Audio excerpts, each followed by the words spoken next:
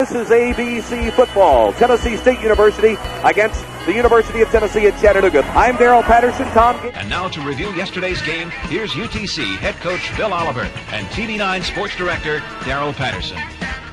Good evening, everybody. The UT Chattanooga Mocs are 3-0 now. They are 1-0 in Southern Conference play after last night's thrilling 14-7 win over Appalachian State University. Shot at the buzzer will not count, but it doesn't matter. UT Chattanooga has won the National Small College Championship. Well, UTC senior forward Russ Shaney will be in New Orleans this weekend. About that, I was just trying to keep my mind on this game. And beating an ACC team, I think this might be one of the sweetest.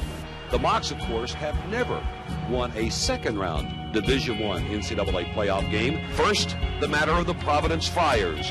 That's the team they'll take on next Friday night in Birmingham. According to the NCAA, the 1977 Mocs were the 6th best rushing team of the nation. Wearing an ugly Marshall green sport coat was chosen to succeed Murray Arnold. Hello, I'm Darrell Patterson, and this is Max Finley Stadium, Gordon Davenport Field, the side of the present and the future of Chattanooga football.